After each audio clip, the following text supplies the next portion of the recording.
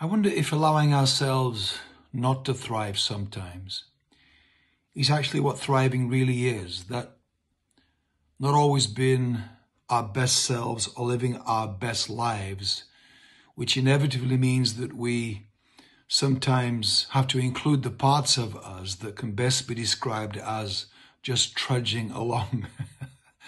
I wonder if meeting ourselves in the trudging along version of us often is more our commitment to thriving than only wanting to show up for the times when we are, quotes, flourishing and growing and everything's great.